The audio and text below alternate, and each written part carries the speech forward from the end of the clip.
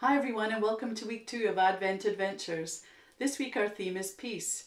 So once again you'll have a story, a candlelight ceremony, a craft related to peace and also some music. Enjoy!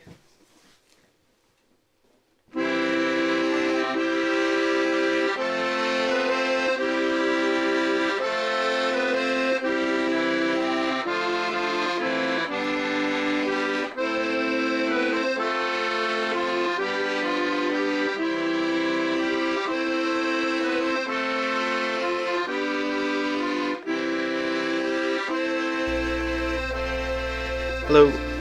As part of our Advent series of videos, we are including the lighting of our Advent candles and a prayer.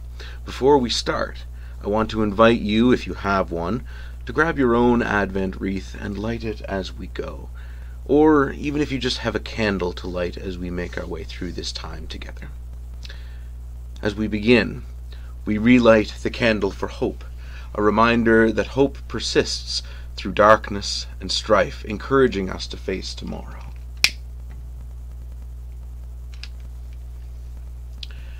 In this second week of Advent, we long for peace. But it isn't the same kind of peace that we find when we aren't at war, nor is it the same kind of peace when we are sitting on our own. It is a peace that comes from Christ, a peace that is beyond what the world can give. So let us light this second candle of peace together.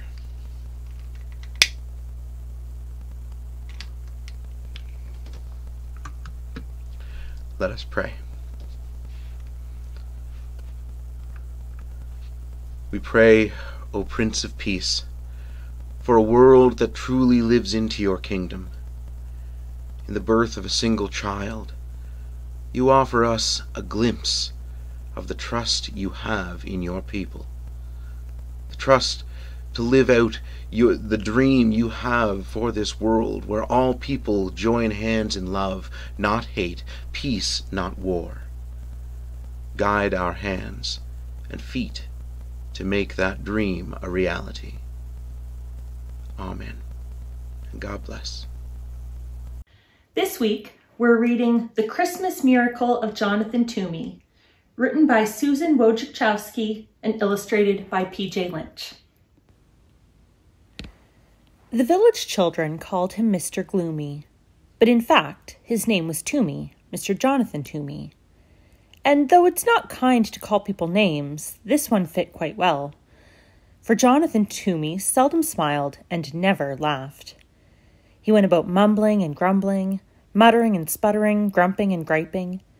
He complained that the church bells rang too often, that the birds sang too shrilly, that the children played too loudly. Mr. Toomey was a woodcarver. Some said he was the best woodcarver in the whole valley.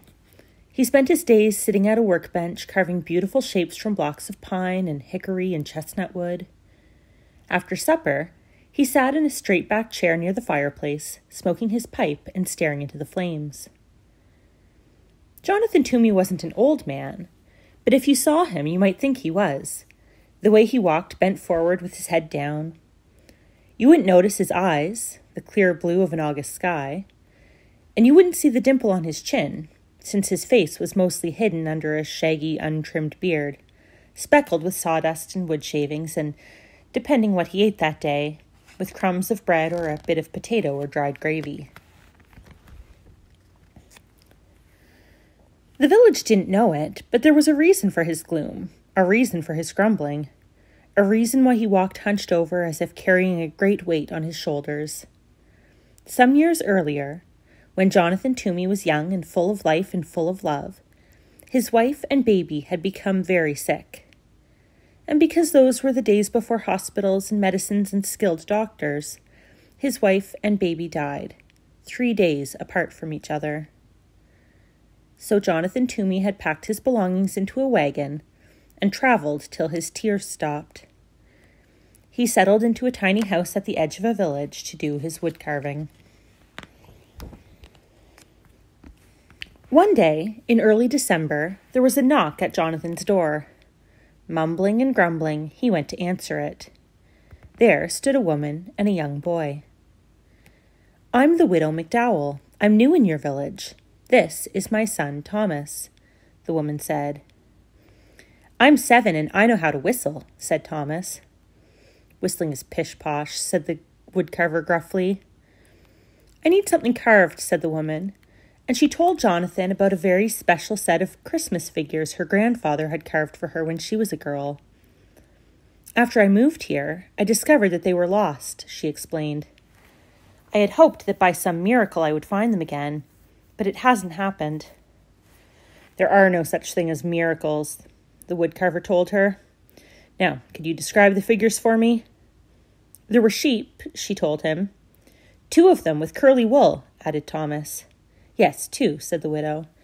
"And a cow, an angel, Mary, Joseph, the baby Jesus, and the wise men." "3 of them," added Thomas. "Will you take the job?" asked the widow McDowell. "I will." "I'm grateful. How soon can you have them ready?" "They'll be ready when they are ready," he said. "But I must have them by Christmas. They mean very much to me. I can't remember a Christmas without them." "Christmas is pish-posh," said Jonathan gruffly, and he shut the door. The following week there was a knock at the woodcarver's door. Muttering and sputtering, he went to answer it. There stood the widow McDowell and Thomas. "Excuse me," said the widow, "but Thomas has been begging to come and watch you work. He says he wants to be a woodcarver when he grows up, and would like to watch you, since you are the best in the valley." "I'll be quiet. You won't even know I'm here. Please, please," piped in Thomas. With a grumble, the woodcarver stepped aside to let them in. He pointed to a stool near his workbench. "No talking, no jiggling, no noise," he ordered Thomas. The widow McDowell handed Mr. Toomey a warm loaf of cornbread as a token of thanks. Then she took out her knitting and sat down in a rocking chair in the far corner of the cottage. "Not there," bellowed the woodcarver. "No one sits in that chair." So she moved to the straight-back chair by the fire. Thomas sat very still. Once, when he needed to sneeze, he pressed a finger under his nose to hold it back. Once, when he wanted desperately to scratch his leg, he counted to 20 to keep his mind off the itch. After a very long time, Thomas cleared his throat and whispered, "Mr. Toomey, may I ask a question?" The woodcarver glared at Thomas, then shrugged his shoulders and grunted. Thomas decided it meant yes, so he went on. "Is that my sheep you're carving?" The woodcarver nodded and grunted again. After another very long time, Thomas whispered, "Mr. Toomey, excuse me, but you're carving my sheep wrong." The widow McDowell's knitting needle stopped clicking. Jonathan Toomey's knife stopped carving. Thomas went on, "It's a beautiful sheep, nice and curly, but my sheep looked happy." "That's pish-posh," said Mr. Toomey. "Sheep are sheep. They cannot look happy." "Mine did," answered Thomas. "They knew they were with the baby Jesus, so they were happy." After that, Thomas was quiet for the rest of the afternoon. When the church bells chimed 6 o'clock, Mr. Toomey grumbled under his breath about the awful noise. The widow McDowell said it was time to leave. Thomas sneezed 3 times, then thanked the woodcarver for allowing him to watch. That evening, after a supper of cornbread and boiled potatoes, the woodcarver sat down at his bench. He picked up his knife. He picked up the sheep. He worked until his eyelids drooped shut. A few days later, there was a knock at the woodcarver's door. Griping and grumbling, he went to answer it. There stood the widow and her son. "May I watch again? I will be quiet," said Thomas. He settled himself on the stool very quietly, while his mother laid a basket of sweet-smelling raisin buns on the table. "The teapot is warm," Mr. Toomey said gruffly, his head bent over his work. While Mr. Toomey carved, the widow McDowell poured tea. She touched the woodcarver gently on the shoulder and placed a cup of tea and a bun next to him. He pretended not to notice, but soon both the plate and the cup were empty. Thomas tried to eat the bun his mother had given him as quietly as he could. But it is almost impossible to be 7 and eat a warm, sticky raisin bun without making various smacking, licking, satisfied noises. When Thomas had finished, he tried to sit quietly. Once he almost hiccuped, but he took a deep breath and held it till his face turned red. And once, without thinking, he began to swing his legs. But a glare from the woodcarver stopped him, and he kept them so still they fell asleep. After a very long time, Thomas whispered, "Mr. Toomey, excuse me, may I ask a question?" Grunt. "Is that my cow you're carving?" Nod and grunt. Another very long time went by. Then Thomas cleared his throat and said, "Mr. Toomey, excuse me, but I must tell you something.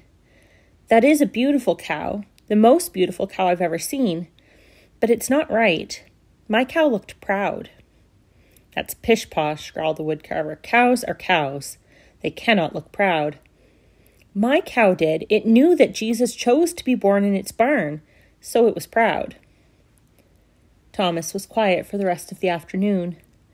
The only sounds that could be heard were the scraping of the carving knife, the humming of the widow McDowell, and the click-click of her knitting needles.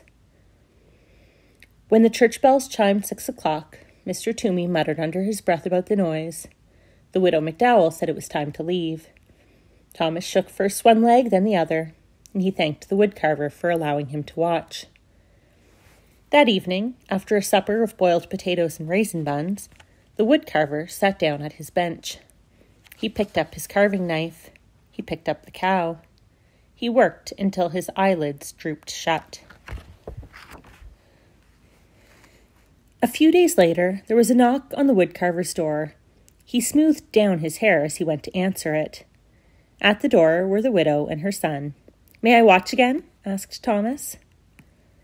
As Mrs. McDowell warmed the tea and put a plate of fresh molasses cookies on the workbench, Thomas watched the woodcarver work on the figure of an angel. After a very long time, Thomas spoke. "Mr. Toomey, excuse me, is that my angel you're carving?" "Yes, and would you do me the favor of telling me exactly what I'm doing wrong?" "Well, my angel looked like one of God's most important angels, because it was sent to baby Jesus." "And just how does one make an angel look important?" asked the woodcarver. "You'll be able to do it," said Thomas. "You are the best woodcarver in the valley." After another very long time, Thomas spoke. "Mr. Toomey, excuse me, may I ask a question?" "Do you ever stop talking?" asked the woodcarver. "My mother says I don't. She says I could learn about the virtue of silence from you." Under his beard, the woodcarver's face turned pink. The widow McDowell's face turned as red as the scarf she was knitting. "Well, speak up. What is your question?" "Will you please teach me to carve?" "I'm a very busy man," grumbled the woodcarver. But he put down the important angel. "You will carve a bird." "A robin, I hope," said Thomas. "I like robins." With a piece of charcoal, the woodcarver sketched a robin on a piece of brown paper. He handed Thomas a small block of pine and a knife. He showed him how to lop the corners from the block and slowly smooth the edges of the wood into curves. Thomas copied the woodcarver's strokes, head bent, tongue working from side to side of his lower lip as he concentrated. When the church bells chimed 6 o'clock, Jonathan Toomey was holding Thomas's hand in his, guiding the knife along the edge of a wing. He didn't hear them ringing. The widow McDowell said it was time to leave. Thomas brushed wood shavings from his shirt. Then he reached out and brushed 2 especially large pieces of wood shaving from Jonathan Toomey's beard. He thanked the woodcarver for teaching him how to carve. Later, after a supper of boiled potatoes and molasses cookies, Jonathan Toomey went to his workbench. He thought for a long time.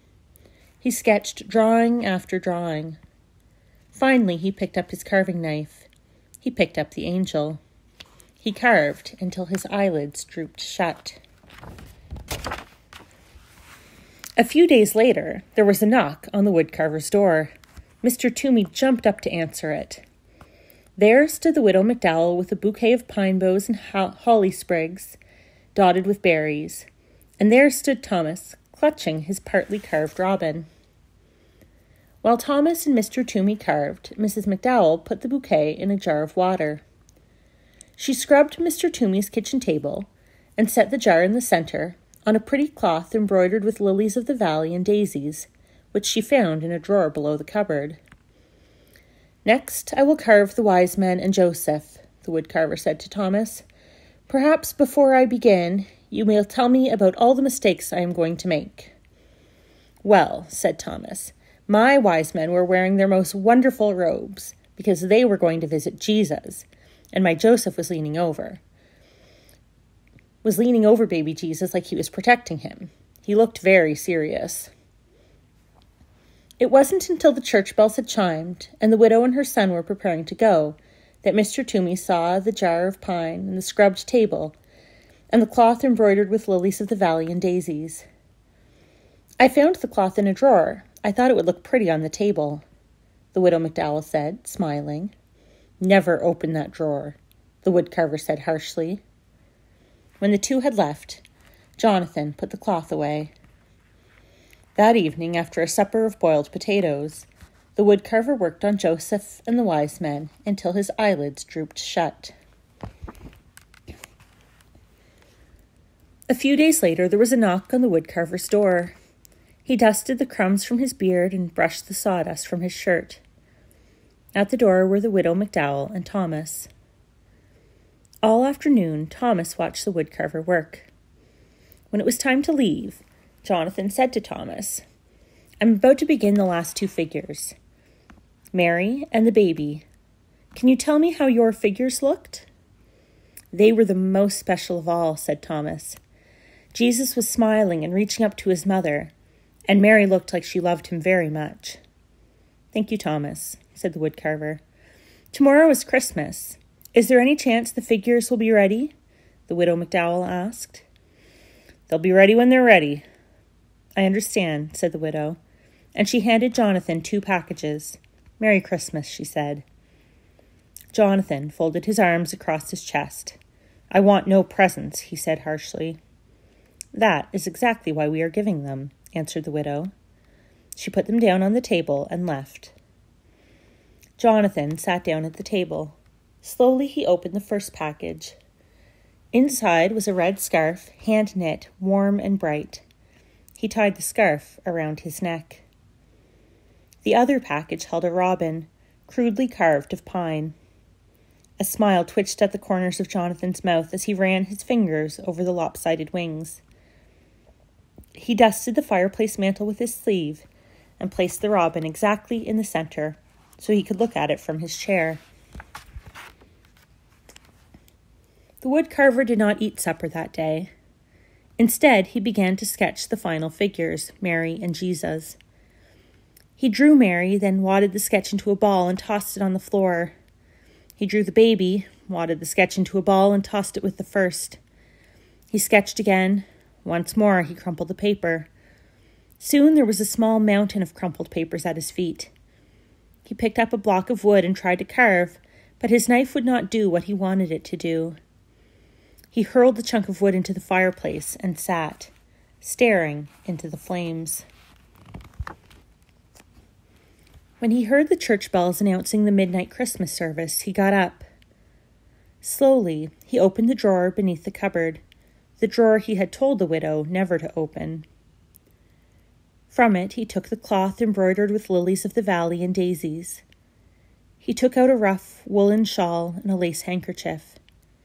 He took out a tiny white baby blanket and a little pair of blue socks. He placed each piece gently on the floor. From the bottom of the drawer, he lifted out a picture frame, beautifully carved of deep brown chestnut wood.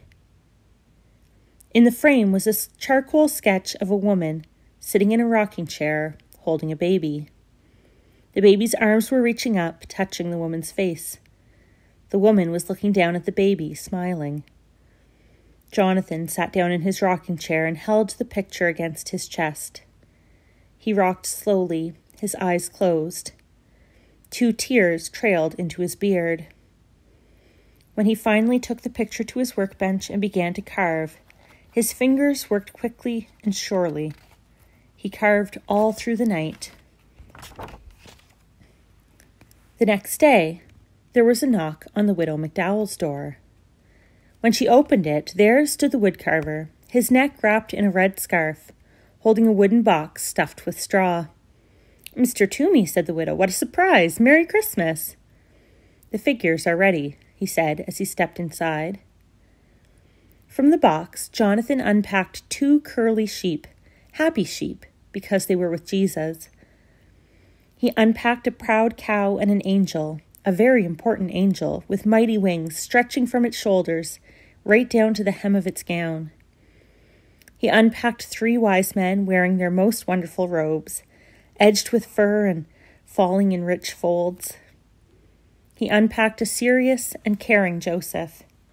He unpacked Mary, wearing a rough woolen shawl, looking down, loving her precious baby son. Jesus was smiling and reaching up to touch his mother's face. That day, Jonathan went to the Christmas service with the widow McDowell and Thomas. And that day in the churchyard, the village children saw Jonathan throw back his head, showing his eyes as clear as an August sky, and laugh. And no one ever called him Mr. Gloomy again. Even though Jonathan Toomey has been through a lot of hard things in his life, he finds peace through his connection with other people and with God. Hi, welcome to Week 2 Craft. I hope you enjoyed the story of the Christmas miracle of Jonathan Toomey. It's a great story. It's one that I like to read every Christmas. And it reminds us that we have to watch and look for those people in our community that may be lonely, or maybe for them Christmas isn't full of that joy that we feel at Christmas time. And we need to reach out to them and show them some of that joy of Christmas. So this craft is actually an easy craft. You don't need a whole lot of supplies. I went to the dollar store and I got this modeling clay, and actually it's quite fun to use. It's kind of relaxing when you squish stuff between your fingers. So modeling clay, dollar store, I think it is between $1.50 and $2, and it's got lots of different colors in here. And in the story of the Christmas miracle of Jonathan Toomey, Jonathan was making a nativity scene for someone, and Thomas and his mom came to visit, and Thomas was learning how to whittle and carve. So he was working on a bird while Jonathan carved the nativity scene. So you have a couple of different options here, and you can make as many things as you like. I made a little tiny black sheep. Might look like a dog, I'm not sure, but it's supposed to be a little black sheep. And maybe there was a black sheep in the stable that first Christmas, who knows? But anyway, there's my little black sheep. You can also, if you don't want to make anything really complicated, take your Play-Doh. I'm going to try some blue. Maybe I'll make a blue bird. And so you can take your whatever color modeling clay you want and make whatever you want. So maybe you're going to make a bluebird like Thomas in the story, or maybe you're going to make one of the figures, maybe Joseph or Mary, or maybe even baby Jesus in the manger. So you can decide what you'd like to make. I'm trying to make a little bird here.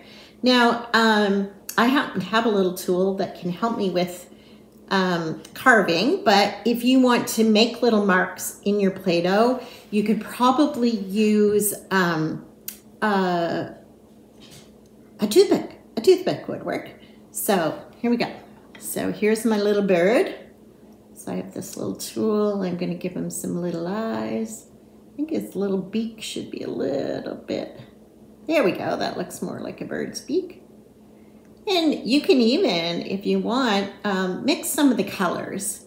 so that, yeah, you can make it different colored. So I can even mark in where his little wings are gonna be. Here's one little wing. I don't know if you can see that yet. And maybe I'll make a little wing on this side. Yeah, so just be creative, have fun, make whatever characters you would like from either the nativity scene or maybe a little bird like Thomas was making. And we'd always love to see pictures. So if you want to take pictures of some of your great creations, you can always mail them to the church, and that would be kind of fun for us to see. Hope you have fun with this craft, and we will see you for week 3. Stay tuned. Bye.